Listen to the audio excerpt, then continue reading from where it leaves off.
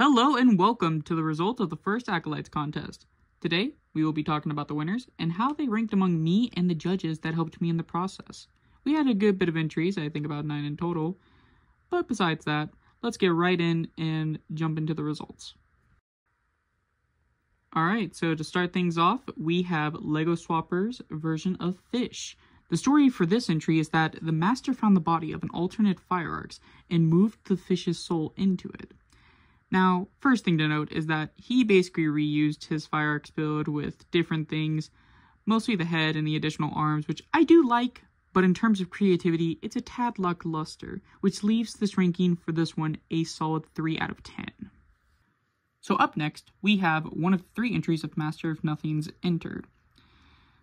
So sadly, there's no backstories for these folks, and for the lower of the 3, we have Koro. In terms of building, there isn't really much going on to make it stand out, as he looks more like a skull villain. But I do like the effort that was made. However, I am sad to say that I cannot rank him any higher on this list. His ranking is a 3.5 out of 10. Speaking of Master of Nothing, we have his next entry for Onyx. So like the last one, same issue.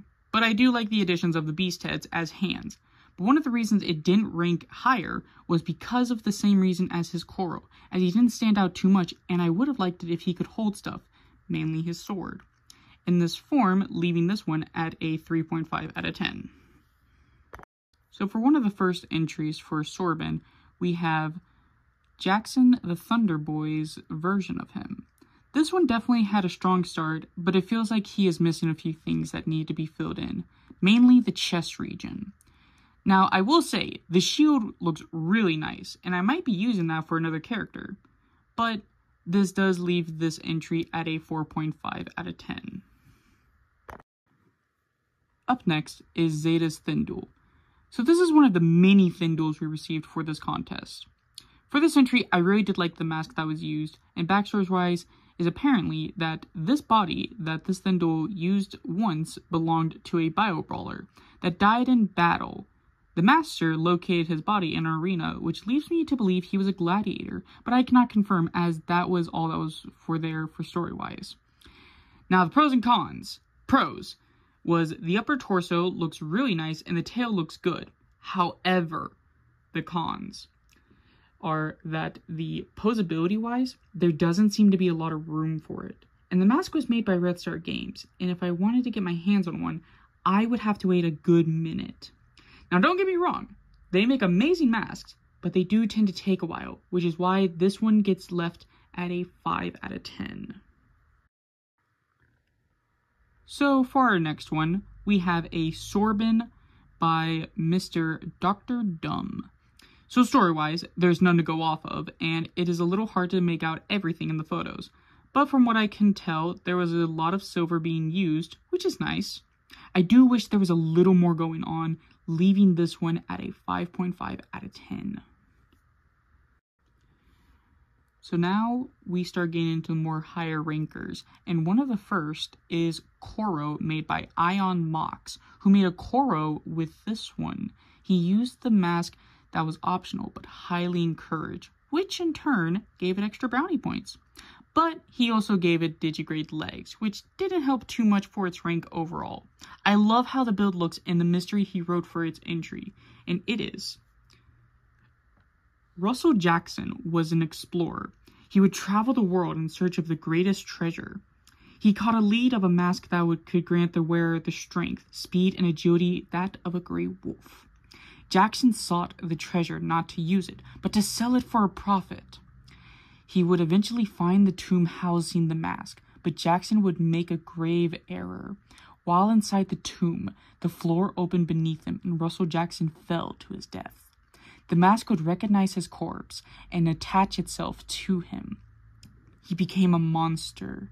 His legs shifted, his nails turned to claws, his bones became exposed. Now with the Avsa mended to his corpse, making him unrecognizable, he now prowls in the nights in search of his next live prey. This lore thing definitely helps with the rank, but I shall say I feel like the the contest requirements were a little misinterpreted, as his master are usually the ones to bring back his acolytes, and with that reason, it leaves it at a solid 6.5 out of 10. Sharing this ranking is Electro 10's Thindul. So this Thindul's first glance looks cool, and I love the shapes he went with, and the weaponry and wings and everything. It looks awesome. But one of the things that hurts this one's ranking is mostly the color scheme. Now, don't get me wrong, I really loved the red eyes and the green throughout the entire build, but the main build is mostly black, and I do like seeing at least a little more color for an Acolyte, which does kind of hurt most of the others in this video. Now, the lore for this one was nice and simple, and the indications helps with its ranking, as in its entry lore is, the master found this body deceased in a recently abandoned battlefield of a civil war on some distant planets, which leaves a lot of room for interpretations, which I like because of the mystery. And that is why this one gets a solid 6.5 as well. Coming up next is another Sorbin entry that was done by my good friend Obsidian. I really like the aim he took with this one, as he actually included a knight's helmet mold. That being said though, it does not save it from its rank, as it's using my turtleback system, and I like seeing other creativities being taken when it comes to the torso builds, and not just something I already made. The sword could have been more straightened in my opinion, which kind of leaves this one at a 7.5. Sorry, bud. So, for number 10 on this list, we have the last one of Master of Nothing's entries. And he was actually the first to submit an entry with this one. This Thindul I liked because of the head design and the weaponry choices. However, I feel as though there could have been a little more added. Mostly size-wise, as I feel like he is a tad short. But nevertheless, I do really like how this one looks, which is why the ranking this one gets is a 7.5 out of 10. So as we reach the end with these last few entries, the first of which is Swappers. How did you sneak your way here? Oh well.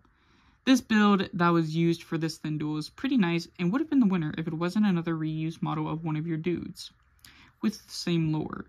But I shall give credit where it's due, and that's the fact that I like how this one looks because of the extra arms. But I do feel as though more could have been changed in this build, landing this one at an 8 out of 10. For the second to last ones, we have Xenojiva's Fish, who I gotta say, I really like the build choices he made, and the head looks awesome. The head looks as though it has a jaw, and the lore for this body was a nice touch as he uses a blue whale for the body. Fish the whale. Not a lot of complaints I can find when looking at it except posability, as he looks as though he could fall over if not careful. But overall, really love how this one came out, landing this one at a 8.5. Honorable mentions, we have Sir Rex's Koro. As we are about to announce the winner of this contest, let's give an honorable mention to Mr. Sir Rex, as he was, by technicality, the second to upload a entry. But because he had submitted through YouTube, not the way I had liked, I decided to give a honorable mention instead, to show his efforts are seen. But with that out of the way, let's move on to the winner of this contest. And here we are, the winner of the first Acolytes contest, and that title belongs to The Yeet, who had made this amazing Thindul. The build, the lore, the vibe, it was all amazing, and all the judges had agreed this was the best Thindul out of the bunch, as it scratched each of our itches for a Thindul. Its lore is also amazing and eerily, as it says. The clanking of the chains began to stop as the creature's body stopped flailing. It had breathed its last. Suddenly, it moved once more. This time, it was more sure of itself, but something was not right. It moved with the same level of sentience. It moved like it was not just some creature, but an intelligent being. It was not the same being that had died shortly before. And that leaves a lot of room to interpretations, and leaves a sense of mystery to it. Build-wise, it looks awesome and gives off an unperceived killer effect. And the way it can just shrink down but then expand to grow taller definitely sells the creepiness for this Thindul. The head I absolutely love, as it looks like a praying mantis of sorts, and the addition of the rib cage, it looks sweet. There's so much I could go over this build, but I'd rather let you all see what exactly made this thin duel so interesting. One last thing that it helped with its ranking was the color choices. He had chosen, as for most of the other thin duels, they went with either pure black or green, which is welcomed, but something about the white and red just gives a sense of danger. To say the least, the rank for this amazing build and the winner of the first Acolyte contest is Yeet's Thin Duel, landing at a solid 9.5 out of 10. So the prizes for the winner will be a special role in the Discord server, which y'all should join, called First Acolyte Contest Winner, and the Thin Duels role. And second one is a $25 gift card of your choice. And I shall be getting into contact with you when the time arrives.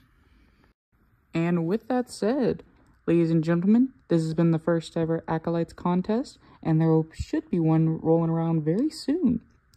I hope you all have a wonderful day, and with that, ciao for now.